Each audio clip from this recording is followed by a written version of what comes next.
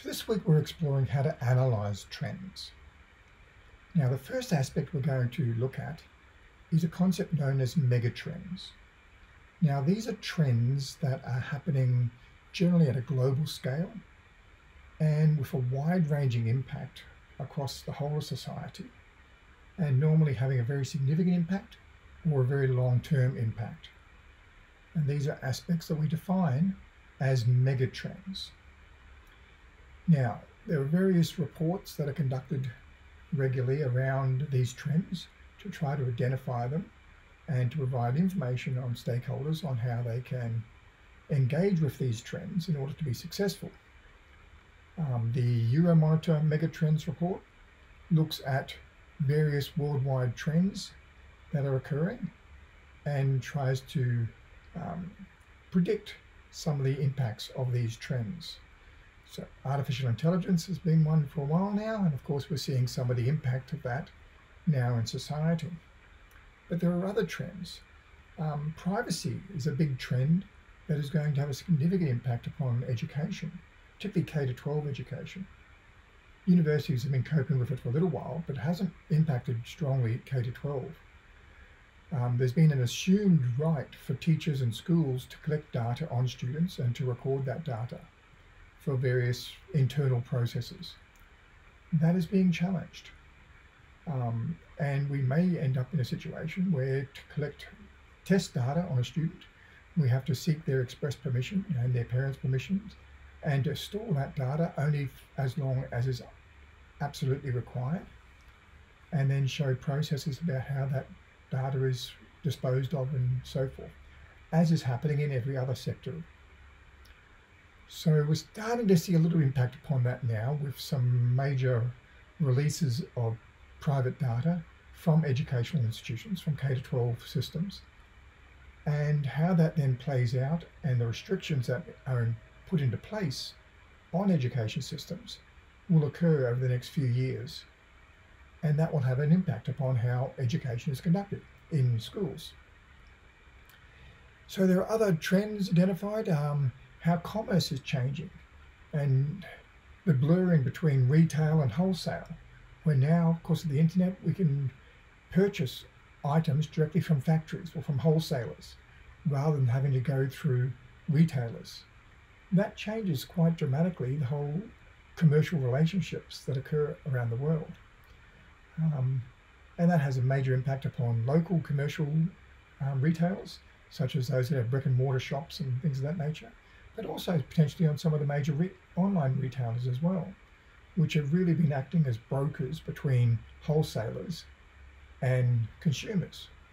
But if consumers can go straight to the wholesalers, then that opens up a whole lot of other opportunities to circumvent the retail processes. So have a look at some of these trends, such as multifunctional homes, being able to use a home as a workplace, for example. That became very popular during the pandemic, but that is now being entrenched. So not just having a home office, but envisaging the home being repurposed during the day as a workplace, and then being repurposed again at night as a home recreational place. So the whole range of different ways that we can reconsider our traditional approaches to architecture and to built infrastructure. A lot of companies, for example, at the moment are reducing their inner city office spaces. Of course, people don't want to go there and work in those locations. They prefer to work at home or in locations close to their home. So this is changing dramatically how we have laid out our cities and our transport infrastructure and a whole range of other issues, which is why it's considered a mega trend.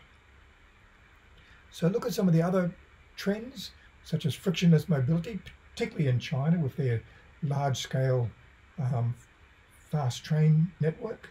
But we're seeing that happen in Australia with the reintroduction of fast trains into Australia as a result. So there's a whole range of different impacts of these trends, and understanding them can help us better place ourselves and place our students to take advantage of these trends into the future. Now locally, the CSIRO, the Commonwealth Scientific Industrial Research Organisation in Australia has set out a number of megatrends that they've identified in Australian society, such as making do with more from less. So the idea of being more conservation minded, recycling, repurposing, repairing, rather than throwing away and having rampant consumerism. The understanding that the loss of habitats and loss of diversity in our ecosystems is having a big impact, particularly on agriculture. The Silk Highway and the fact that economic strength is shifting from the west to the east, and also to a certain extent from the north to the south. And that changes the economic dynamics around the world. There's the idea of us aging a lot more, being able to live a lot longer, but also being able to be active and productive a lot longer. But if we're still retiring relatively early, then that has big implications for those retirees as to what they spend their time on. And a number of them are choosing to spend their time in educational pursuits. But this is very different to preparing young people for the workforce, which is what's been the main focus of our traditional education system.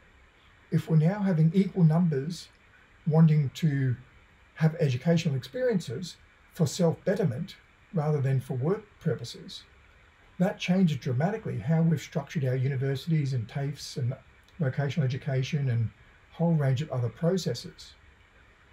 So that's going to have a big impact upon education.